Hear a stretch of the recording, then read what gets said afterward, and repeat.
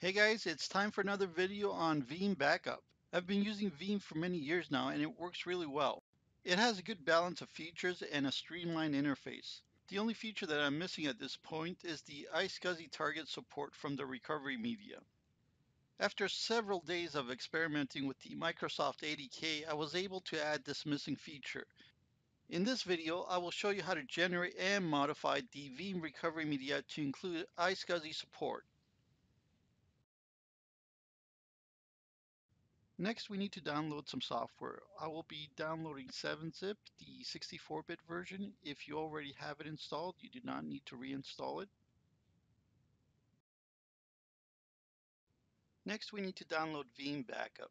If you don't have an account, you'll need to create an account in order to download. Run the installation file and accept all the defaults. Once Veeam finishes installing, insert a USB key to create the recovery media. Okay, almost there, guys. Just a few more seconds and we'll get to the good stuff.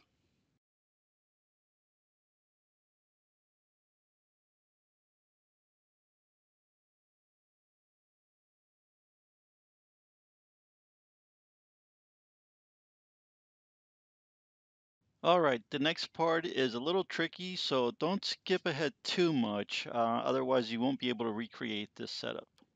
Right, we need to download the Windows ADK, but it's a little tricky because we don't know which version of the ADK we need to install. And for this, we have to check what version the boot.wim file was created with. All right, let's open up a Windows command prompt interface, select Run as Administrator. And let's check if the dism command is available. If it's not, install any version of the ADK and come back to this part again. Let's create a folder on the C drive called Work Area, and we will copy the boot.wim file from the USB key located in the sources root folder. Now that we have the boot.wim file copied to our work area folder, we can perform another dism command to see what version this boot.wim file is. And we can see that our boot.wim file is version 18362. And our next step is to go to a website that keeps track of these version numbers and associates them with the correct ADK. We can see here that the 18362 matches up with the Windows 10 version 1903 ADK. Now, the version is not exactly the same. The website lists here as 10.1.18362, and our version is 10.0.18362. But I believe the guys maintaining this version history actually just made a little typo here. So where it shows the 10.1, it should actually be 10.0. Now that we know which file we need to download, we can head over to Microsoft's ADK download section. Click on the file to download and install, and we will change the default installation folder to CADK just to make things clearer. The only sections that we need is actually the deployment tools. All the other options we could uncheck.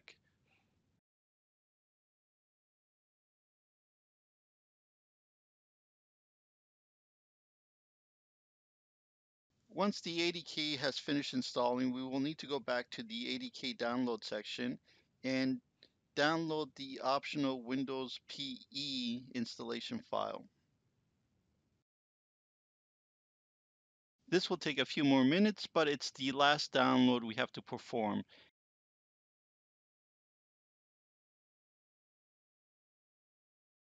Now that we have all the necessary files downloaded, we can begin working with the boot.wim file. We will need to create a mount folder, and this is basically where our boot.wim file will be uncompressed. All right, this next command is rather long, so be careful. Issue the following dism command. Make sure to get the name portion correct. And if you've entered everything correctly, it should say the operation completed successfully. Next, we need to copy the WinPE storage WMI file to the work area folder and issue another dism command. Again, if you have typed everything correctly, it should say operation completed successfully.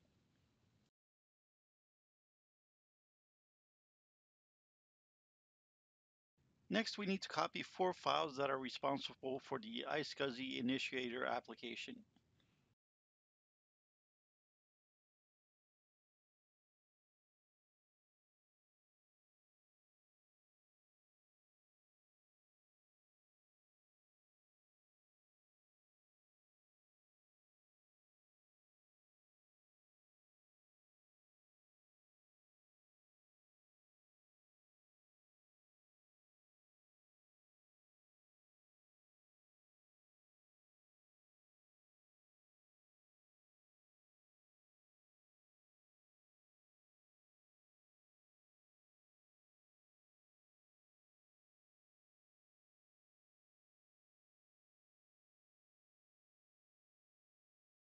We are almost finished. We just need to issue one more dism command to update the boot.wim file with the contents in the mount folder.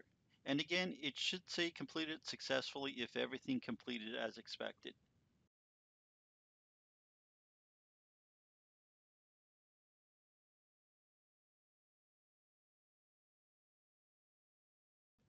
Unfortunately, we have a slight error.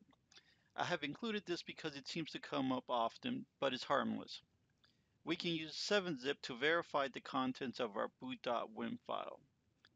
If the new mount folder files have been included in the archive, we can safely dismount the mount folder with another dism command using the discard option.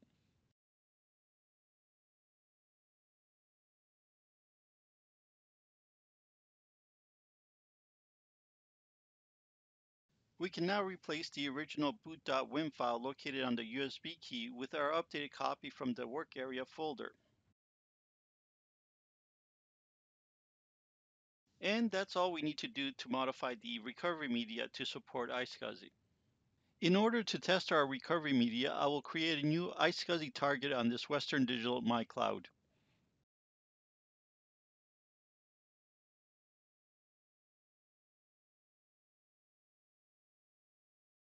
I will now connect to the iSCSI target by specifying the IP address and providing my credentials.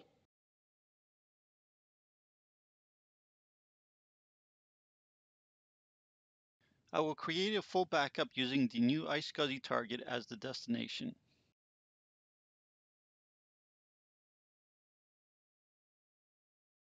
Even though I created the iSCSI target, Windows doesn't automatically start using it until we format and assign a drive letter.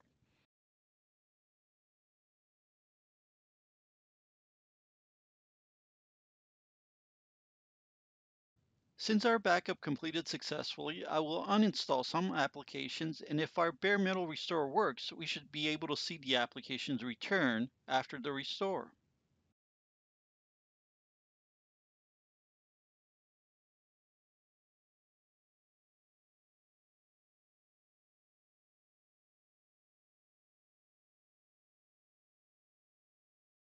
We have successfully booted from our modified USB recovery media. I will now drop to the command prompt and start the iSCSI initiator.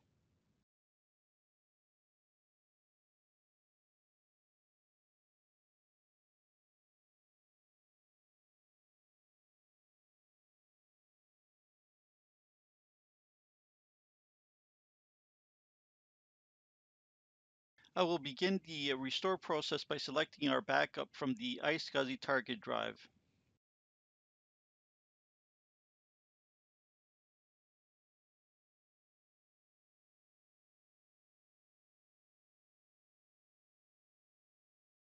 Our restore has completed successfully. I will restart the system and check the status of our applications.